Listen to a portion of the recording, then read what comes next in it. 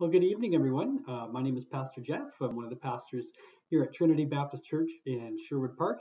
This is an online study that we do every Tuesday night. So if you're part of Trinity, welcome. Feel free to type in a quick hello in the comments section on Facebook if you'd like. But if you're joining from elsewhere, you can say hello as well, or just sit back and relax. So welcome to you. Um, I always want to remind you that besides this particular online study that we do every Tuesday, we do have other small groups in our church that are more interactive. And if you would like to get plugged into those, just let me know. You can send me an email or comment below, and I'll let you know some of the different options that we have going. Many of those things are also online, but they are granted more interactive than what we have going on here. I also want to remind you as well, especially because it's kind of dark and cold in the evenings here in winter, and we're kind of going through a cold snap right now.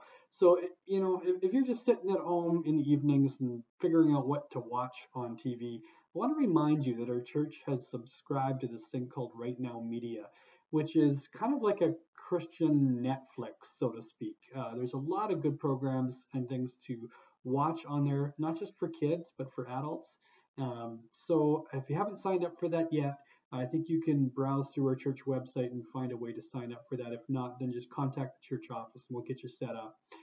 So just wanted to let you know that. Now, as far as this particular study that we're doing here today, just want to remind you who are tuning in that this is a little bit less of a devotional kind of a study. And there's those kind of studies, and they're really good. But this is more focused on teaching, building up our knowledge base of the Bible, and hopefully modeling some healthy Bible study methods.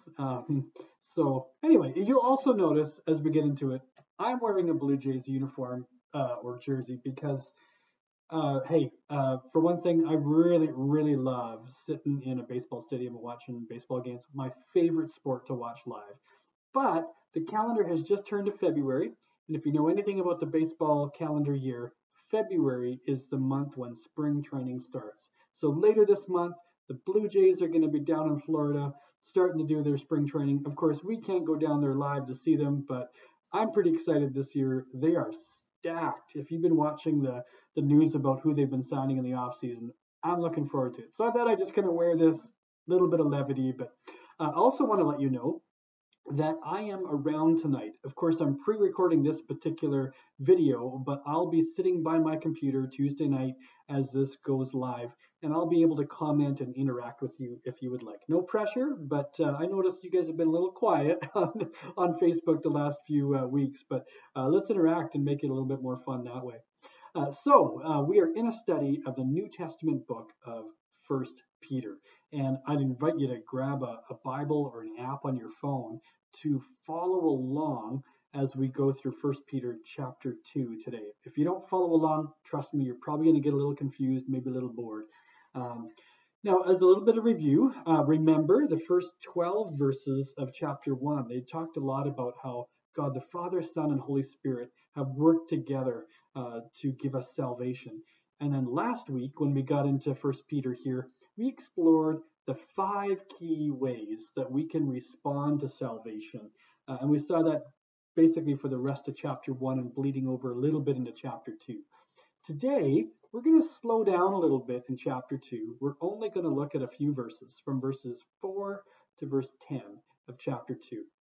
If I was going to give this particular bit a title, I know many of your Bibles have subheadings here, but if I was going to give it a title, I would just call it, You Are a House. You are a house.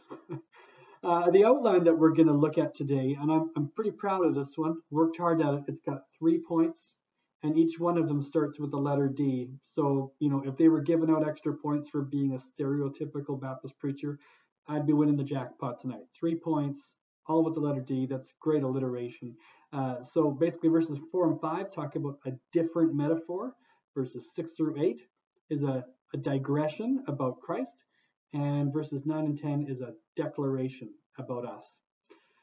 All right, so let's get into it. The first little bit, a different metaphor. You are a spiritual house. And that's basically just looking at verses 4 and 5. Here in verses 4 and 5, Peter does do this kind of sudden switch of metaphors.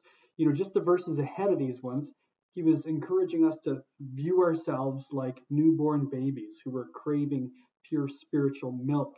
But all of a sudden, boom, when we switch to this metaphor of us being built into a spiritual house. But notice that both images kind of hang together on this concept of growth, that we are supposed to grow, or we're supposed to make progress in the spiritual life. Babies grow, buildings get built. So let's read this, verse 4 and 5. I'll read it out loud as you guys follow along. As you come to him, the living stone, rejected by humans but chosen by God and precious to him, you also, like living stones, are being built into a spiritual house to be a holy priesthood, offering spiritual sacrifices acceptable to God through Jesus Christ. Amen. So just a few key words for us to notice. You might want to circle or underline these if you have the ability to do so. The word stone is really important. We're going to see it multiple times in this passage. The word rejected is going to be another key word. And the third one is accepted or acceptance, that whole notion. The truth that's really shining out here in this passage, though, is that Christ is in this building project with us. He is the living stone, like capital S stone, as is mentioned in verse 4. He was rejected by humans, but chosen by God and precious to him. And we are also living stones. We are the lowercase s stones, who, again, to remind you of the context here within Peter, historical context, these folks were exiles. They were rejected by other humans, but they were chosen by God. And both of those things, that rejection as exiles and being chosen by God, Peter mentions in the very first two verses of this letter. But we are living stones who are being built by God into a spiritual house. Now, depending upon the Bible that you're reading here tonight, you might see a little footnote there after that little phrase, spiritual house. Some translations would translate this saying that we're being built into a temple of the Spirit, which is awesome. I could kind of go into a different diversion about this. Paul uses very similar imagery in Ephesians chapter 2 to describe us. But when you think about the three people of the Trinity, often we are called the people of God, or God's people, God the Father's people. That comes up later. We are called in some of Paul's letters the bride of Christ, and here as well we are being called the temple of the Spirit.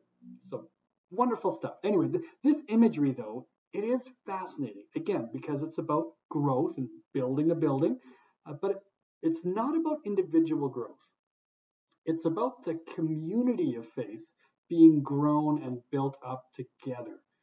And I wonder during this long COVID season whether this is actually happening a little bit below radar for us in a really neat way, even just with our church family. I think a number of us are being grown and built up in the faith in ways that we wouldn't have had the opportunity to do without COVID. And we can't communicate all that with each other right now as easily as normal, but I wonder if God is doing this in a really neat way for us as we journey through this. So it's not all bad, it's pretty good. This imagery, though, that's being described here of a house, it's obviously based on Israel's temple. Look at the second half of verse 5. We're being built in this spiritual house to be a holy priesthood and to offer spiritual sacrifices acceptable to God through Jesus Christ. It's kind of interesting. It's almost like Peter's mixing metaphors. We're, of course, a house or a temple, but we're also the priests within that temple at the same time. And we're offering these spiritual sacrifices acceptable. There's that key word again, acceptable to God through Jesus Christ. But let's look at that word priests that's mentioned there. We're going to come back to that in verse 9, actually. But look at that next little bit about spiritual sacrifices. I'm kind of glad that doesn't mention physical sacrifices. We're not sacrificing animals anymore like they did in the Old Testament.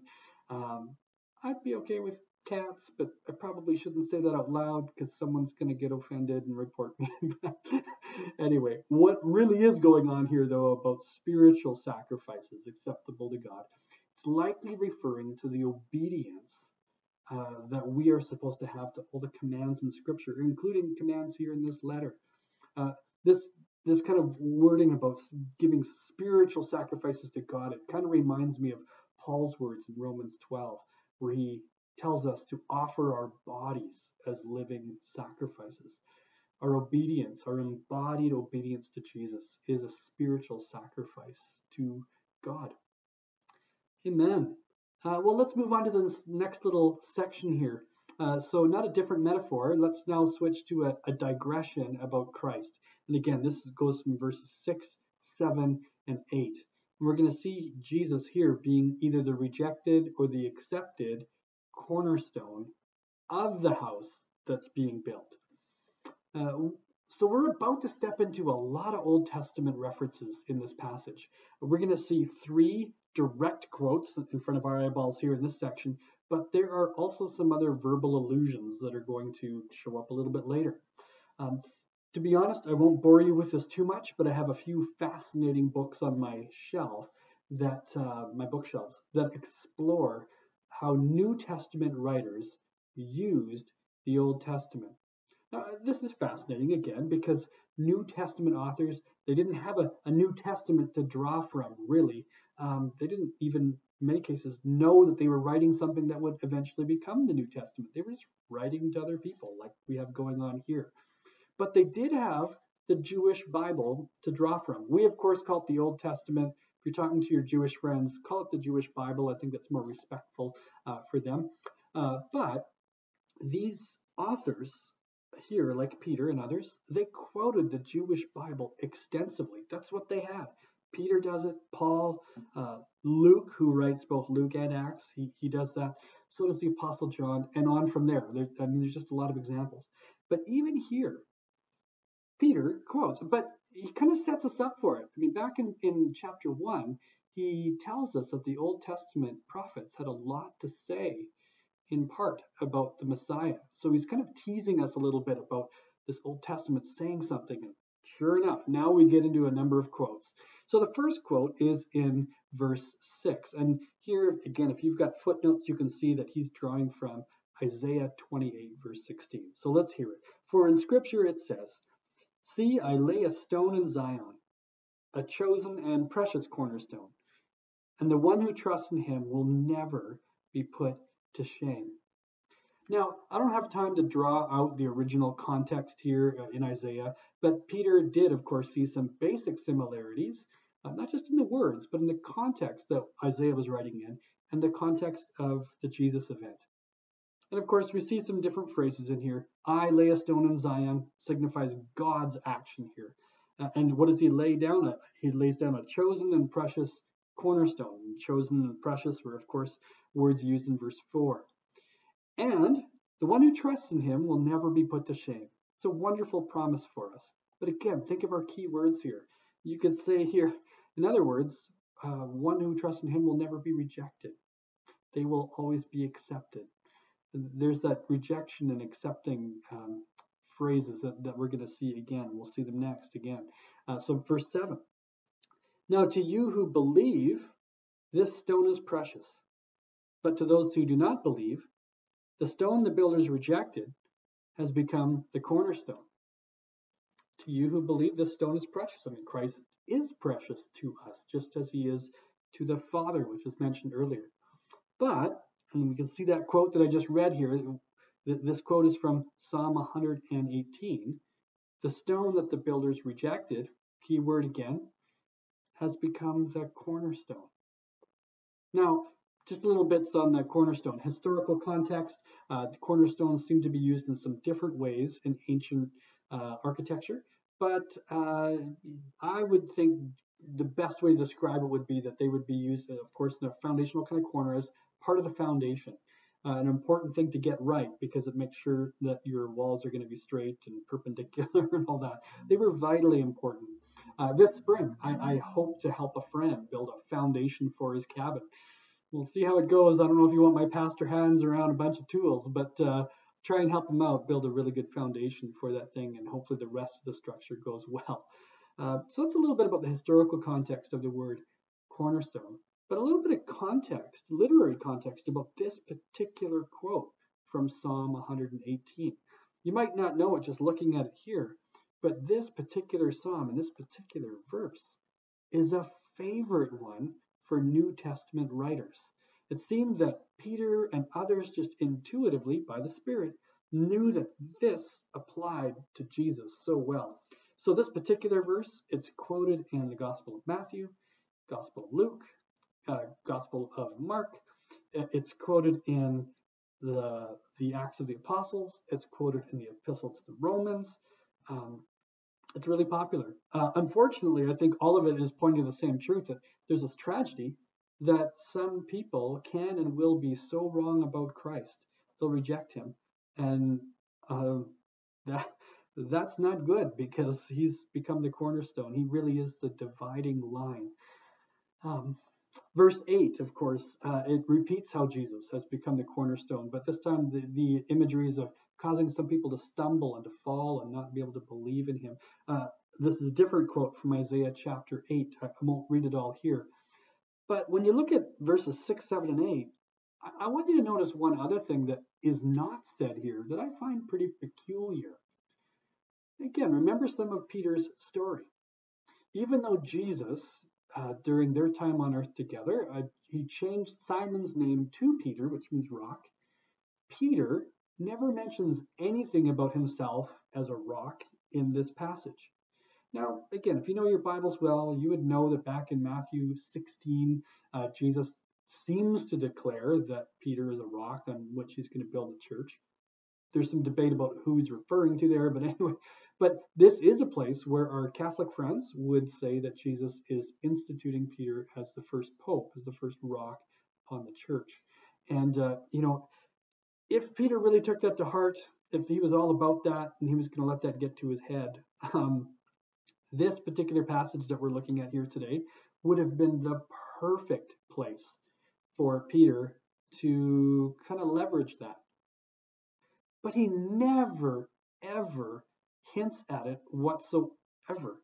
He never talks about himself here as a rock or the rock or anything like that. He's pretty quiet about himself. And I think we'll see that actually a little later on in chapter 5 as well, where he has another amazing opportunity to elevate himself. And he never does. But anyway, what he instead does next in our passage here is he goes on to lift up the lofty and royal status of the whole people of God, of the whole church. And so that's our last D of the day, verses 9 and 10. This is a declaration about us, who we really are as God's people.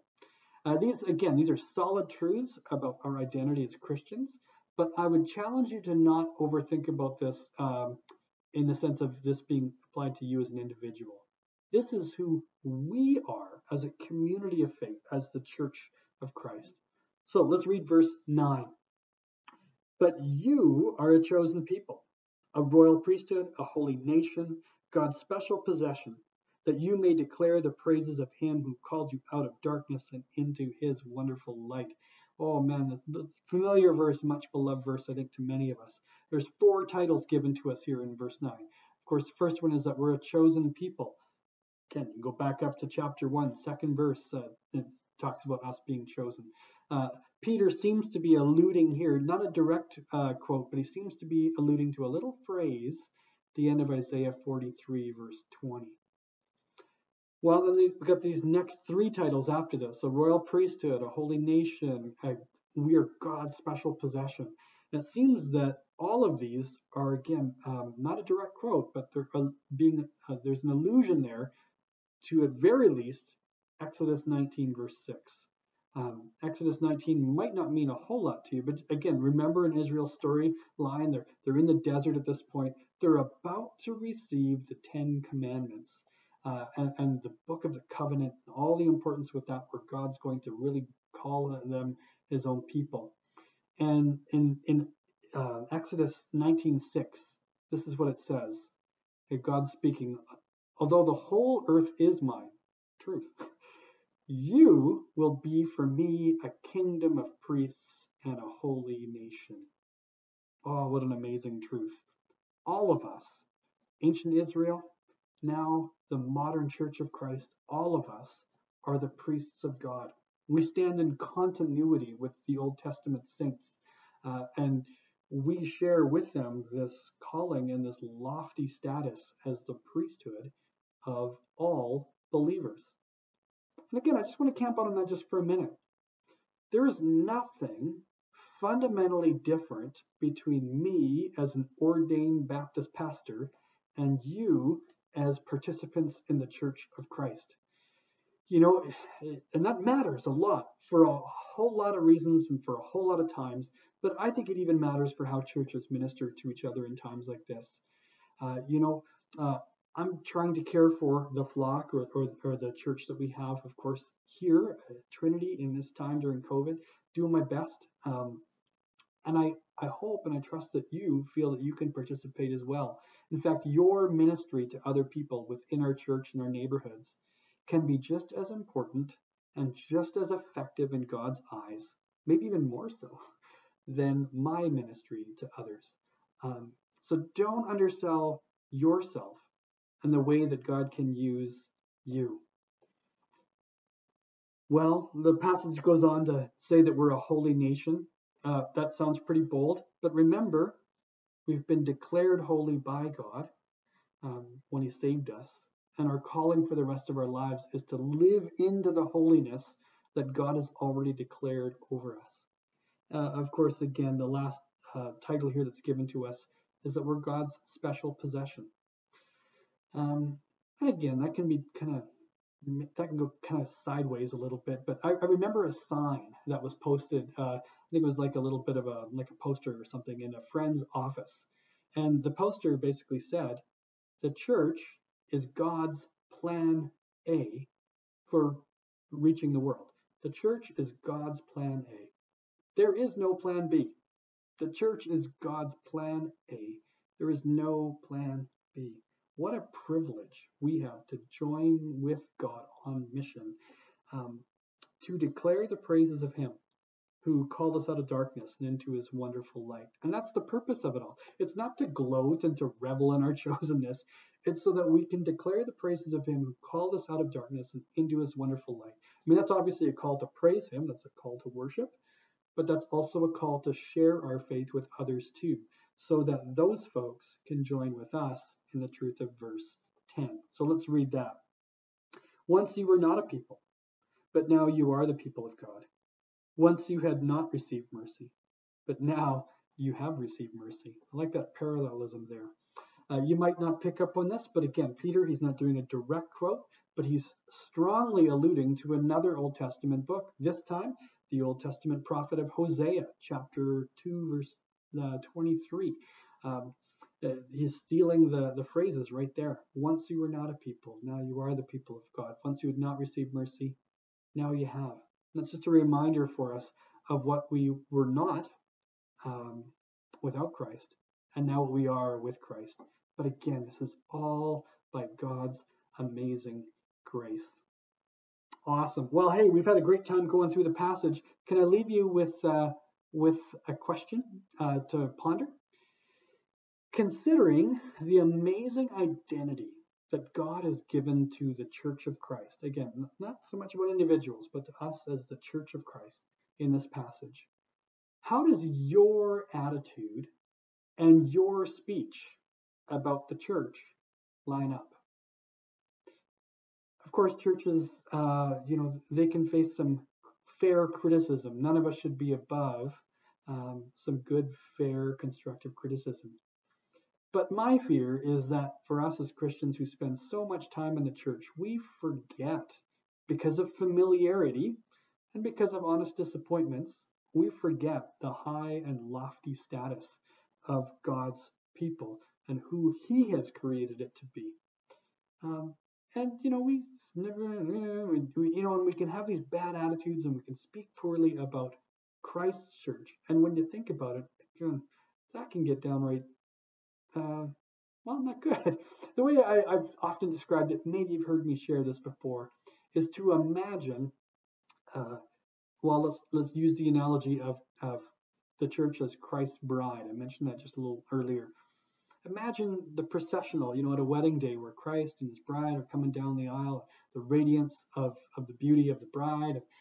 We know what that's like, humanly speaking. But can you imagine somebody in the audience just kind of loudly kind of critiquing the bride as she's going down, commenting about her weight and how ugly the dress is, and who did they hire for a hairstylist here, and that kind of stuff. Like, can you imagine that happening in a regular wedding? I mean, I think people would be really offended, and they would put that person in their place right away. You don't do that. You don't say that about someone else's bride. And in the same way, the Church of Christ is the beloved bride of Christ. And so, yes, should we provide constructive criticism so we can grow in holiness? Absolutely, of course, of course, of course. But we've got to be careful with how we talk about the church, and not give it unfair and gross criticism. That's actually revealing something really sinful about ourselves, and it's selling short the high and lofty status that God himself has given to the church. So that's my question for you. How does your attitude and your speech about the church line up to the lofty status that's given here in this passage? As a reminder to you, though, this whole passage is telling us you are a house. We are a house, a spiritual house where God is meant to live by his Spirit. Amen. Well, thanks for tuning in here today. We're going to go a little bit further into chapter 2 next week. As always, though, if you've got questions or comments or anything like that, feel free to write them in the comment section here below. Send me a private email if you'd like. But we'll continue on with Peter next week. Thanks for tuning in. We'll see you next time. Have a great rest of the week. Bye.